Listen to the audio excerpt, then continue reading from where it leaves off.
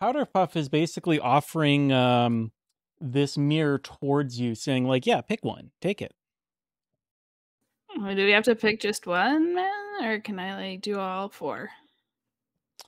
Um, she goes, like, why don't you start with one? Because there's three of you, and I just think let's go one each, and then maybe you can have the mystery line if you want the other one. I mean, I'll Well, just take it now. I- I'll I'm just take. I'm jumping in. Sorry, you're just taking too long. I mean, like you've had too many joints. I just got to get in there. I know which one I want. I want the cake because since the accident, things are just kind of strange. And if I don't mix it up, then I just feel like it's not really working for me because everything is happening all the time because of this whole thing that's got going on in my inside since the thing came on me. So I would just like to hit it up now. Plus, I haven't had a line in like at least 5 minutes. I gotta like get back up in there if you know what I mean. So I'll take the cake. Totally, bro. It's right. all you. That takes the cake. And that was so. Your name is Shrively. Shrivelly. Like Okay, so Shrively took the third line, which was identified as cake. Shrively surely knows what that means. Shrivelly does. Shrively's calming down a bit, but also is now also extra alert. Well, hold that thought. So, Okay. So I believe Smokey was kind of the next person who was like jumping at the bit here. Yeah, I'm like, I feel like I just needed to chill out a little bit. So I'm gonna take the K because like, I just like I'm feeling a little anxious, So like, I'll take that line number 2 there. Line number 2. Okay. Powder puff. Yeah. So you're gonna take line number 2. Oh my god, powder puff! I just got that because you're like doling out powders. Oh yeah, they're clever around here. Oh shit, that's so good. All right. Well, there are 2 lines left. So you, Ivan, which would be how they pronounce it in Croatia, unless you've Ivan. anglicized it to Ivan. No, it's Yvonne. Okay. I'm definitely going to stare at Powder Puff for an uncomfortable amount of time and then abruptly snort the 4th line because I'm line. adventurous. I want the mystery blow. Because there's a chance it's not one of these boring drugs. It's something cooler. And Powder Puff goes, cool. Well, if you guys don't mind, maybe I'll have the first line because this one is blow because it's on the... Wait. And then she kind of takes her hands up and does the left-right thing. And she's like, well, my left.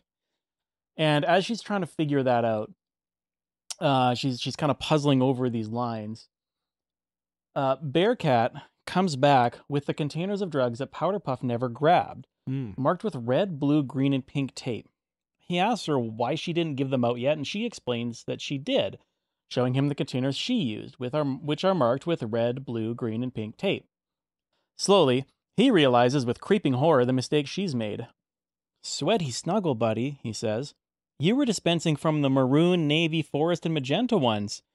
She stares at him blankly. He continues, you were supposed to get out the scarlet, aqua, lime, and lavender ones.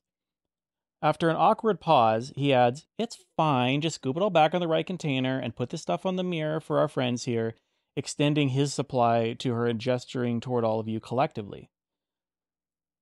So he thinks you haven't taken anything yet. Oh, I don't know if I'm like super high or what, but I thought that I already took it. But like maybe this guy is right. Does anyone else remember if we took the drugs already? I definitely didn't take any drugs and would certainly need another. Thank you. Oh, I certainly yeah. cannot I mean my remember. first one. So, well, that last one is on the mirror. Is anybody gonna like just go to snatch it, or? It seems apparent that she didn't give you the line she thought she did. All right, no takers. So she pulls it away and he starts going, oh shit, okay, so you took, and he looks at the containers that she did pour out. So, Smokey, what you have taken a big fat line of is 2CD. Nice. And so each of you, depending on which substance you took, you are actually going to gain an extra skill and an extra weakness. So if you already have the skill or weakness, there's no effect. So, like, I already obviously know what 2CD is because I've been to Sham 5 times, but, like, if you could explain it to my peeps here that we just did the lines with, that'd be sick. Yeah, we'll get to that. So the 2CD in Okay.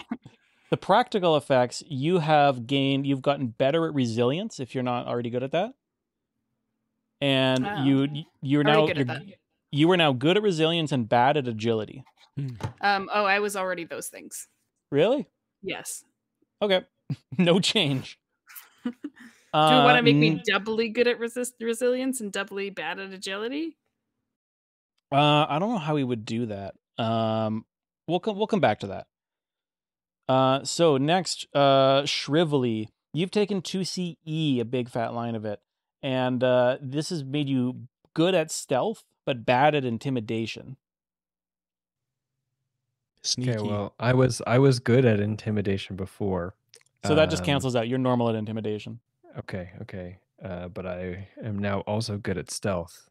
Yep. Which So is you gotta wait and good. note that. Which is really good because I'm going to be seeing a whole lot of things right now, and if people didn't see me, that would that would be helpful.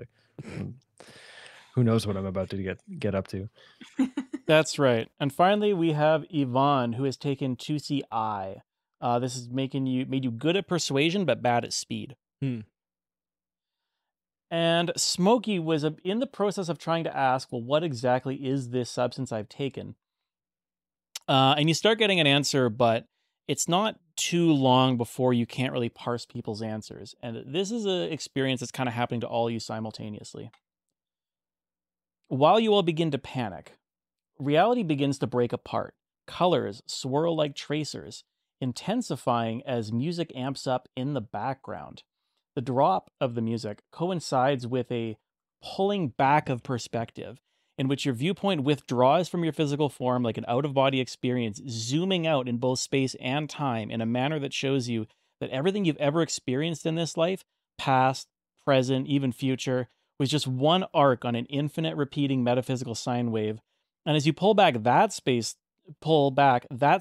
shrinks to a manageable size, a little fragment of reality in a fractal of infinitely nested realities.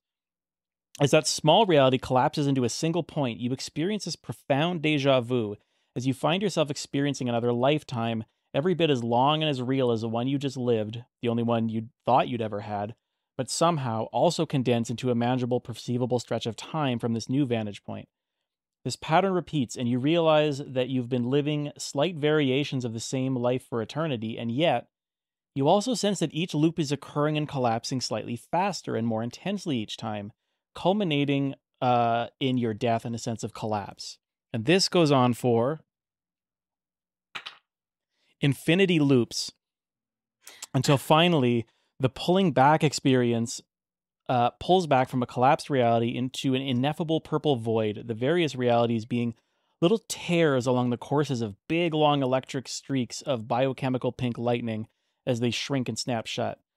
Finally, the recursion seems to pass, and you find your completely disembodied selves adrift in this endless expanse, feeling spiritually like desiccated carcasses lying in the desert sand being picked at by carrion. So you're now disembodied presences in a purple void.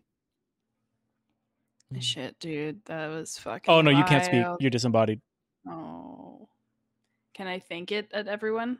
No, you can just perceive. I feel the bird peck at my flesh. Yeah, you definitely feel that.